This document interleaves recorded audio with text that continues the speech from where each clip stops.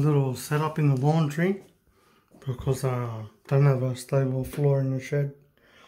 Got the TIG set up, got a little camera mount, got the little Rossi, I think it is. Yeah, Rossi Welders AC/DC TIG. It's set to about 104 amps. The other day I welded at 102 amps, so it should be about right. That is the current balance.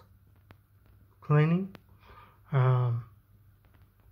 It's a Synergy AC/DC TIG. So I'll just power it up. Got the argon there. Set the 12 litres per minute flow. 104 amps. Actually I'll go a little bit higher on the cleaning. We'll go about there, halfway.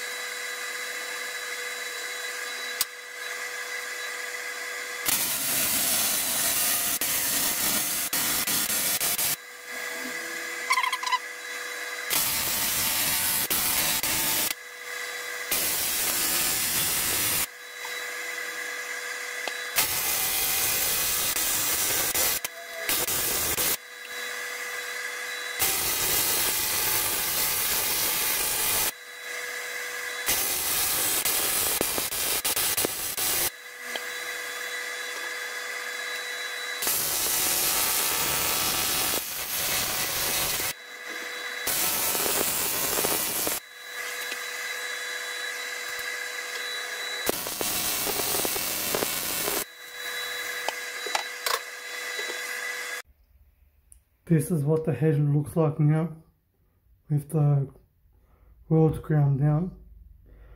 I only had a problem with one weld. I think it was this one here. Just the side of the weld chipped off as I was grinding it. But yeah, you can see some more there. But that should be fine. Like, that's covering the water gallery. So they're all ground back a little bit.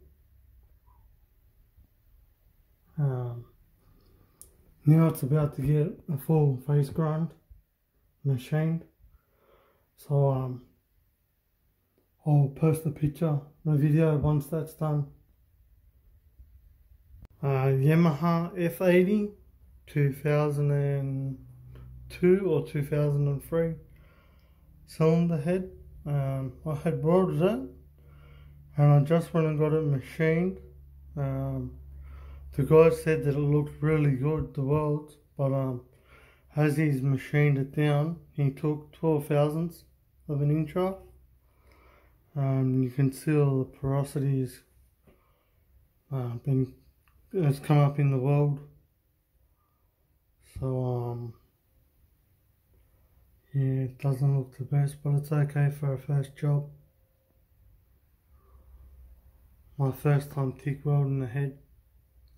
He's advised to just fill in all the holes, little holes, with JB Weld, and then take it back and he'll skim the JB Weld. But yeah, he said after he took 12 thousandths off, that's what it looks like. These welds were right back to real clean aluminium. But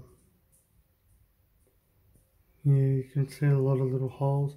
He said if I was to re-weld it and then he machined it again, I could have the same problem with all these little holes. So he had advised to just fill the holes with JB Weld and then he'll machine it. So yeah, that's it guys. That's how it turned out.